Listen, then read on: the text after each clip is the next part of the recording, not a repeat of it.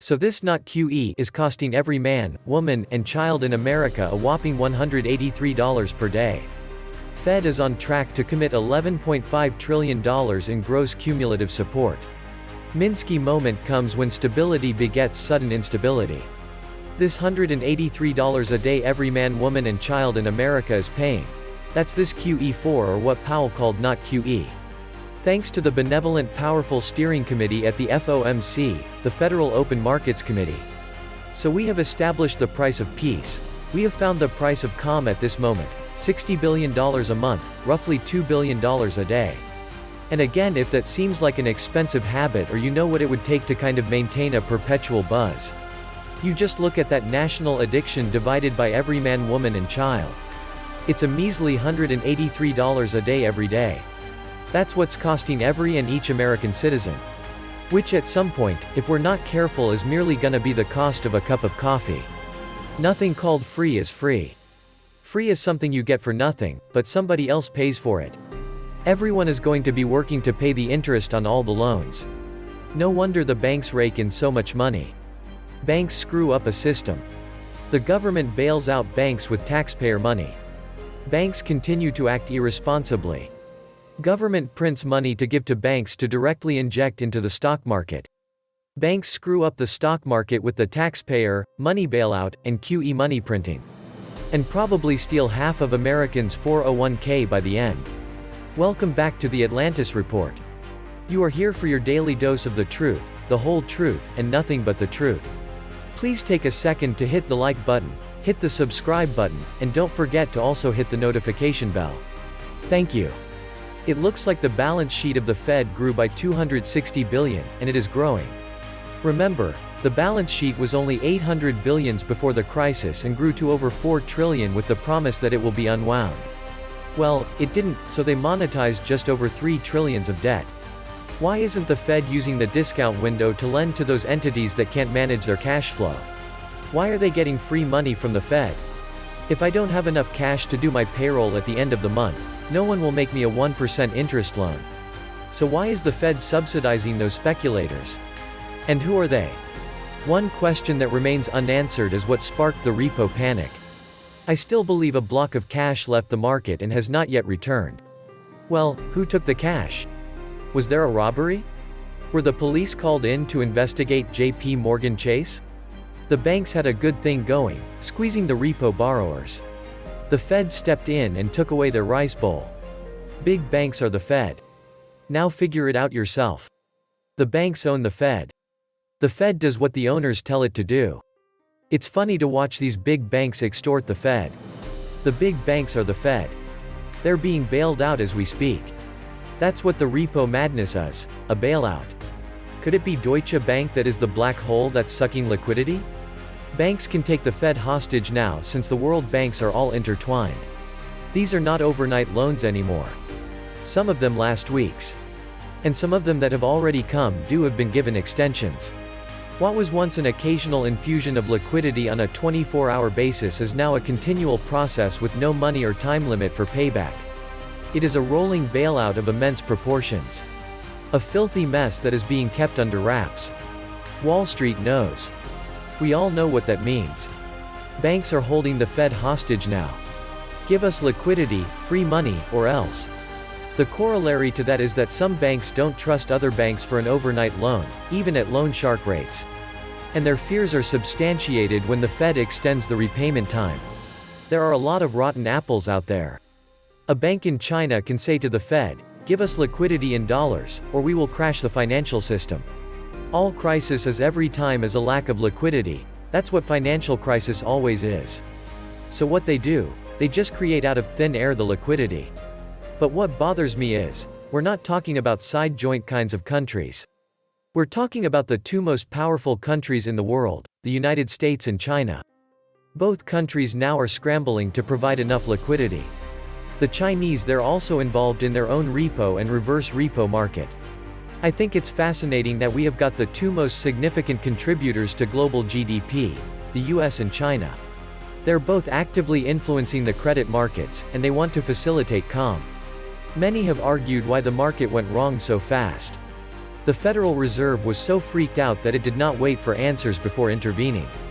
The central bank's gross cumulative support for the market, which allows banks and investors to borrow cash in exchange for treasuries and other high-quality collateral, will top $11.5 trillion by the end of January, according to estimates. The Fed did not just stabilize the repo market. Now, it is the repo market keys to the kingdom. It is a de facto nationalization. Whether it's $60 billion a month in QE, which is not QE, or that $11.5 trillion de facto nationalization of a part of the lending markets, we are coming up with what I would describe as the price for oblivion. Oblivion is defined as the state of being unaware or unconscious of what's happening, and that is precisely the state which is being funded by the Fed. What is the price of oblivion? $183 per person per day. Repos were once the liquidity-providing plumbing of the financial system. Now, they have taken on another role because post-crisis rules demand that financial institutions hold far more significant balances of safe assets, at a time when yields on such assets are low or even negative.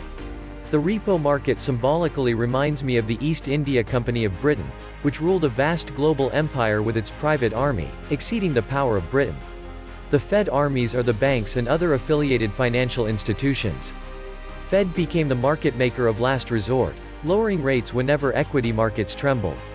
So Fed is active in money begetteth money, so as to spread the virtual currency and to conquer the world.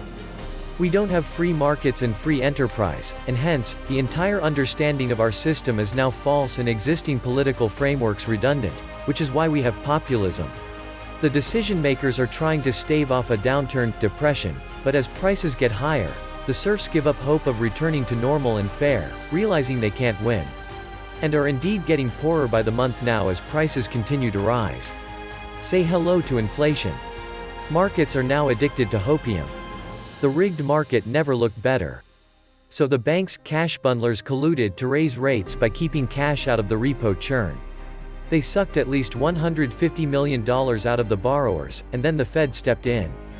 This means there is no repo market but rather a churn and burn manipulated screw palace. So REITs and other shadow borrowers should soon be disclosing these losses on their reports to investors? The only thing preventing this collusion from happening again is the Fed shoveling cash into the repo market.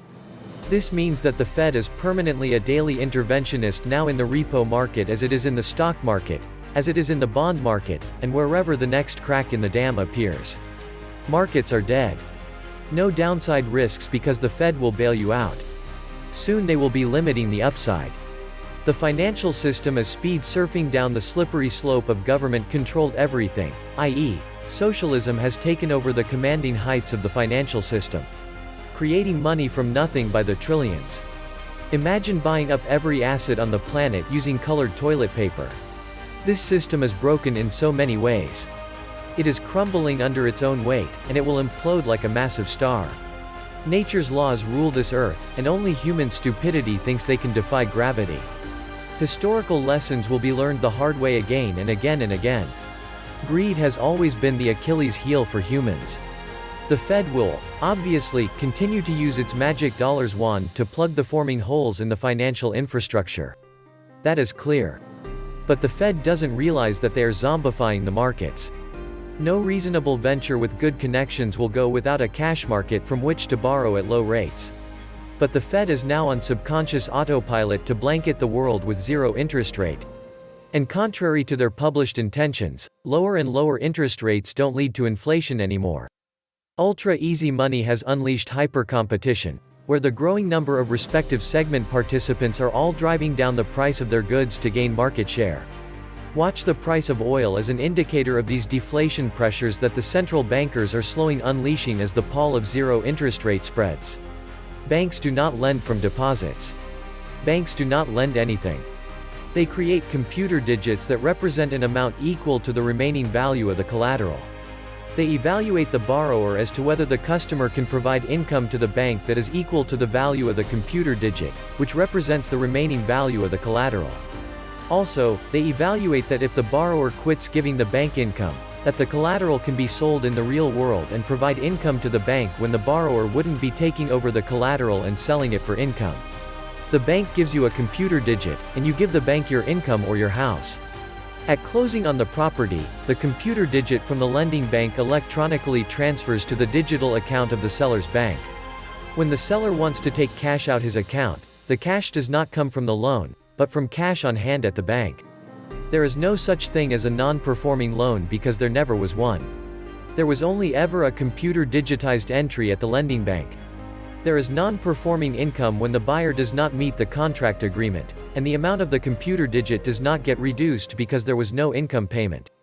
The bank did not lend gold equal to the amount that the borrower needs to purchase the collateral. No, because that would be a real loan, and that would be a real risk to the bank.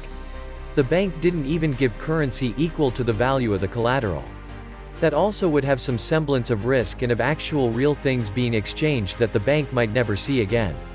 In the computer era, it is difficult to separate what is the physical world of actual risk and what is a digit floating in the ether. All those digits floating in the ether represent someone's investment, so is the reserve requirements.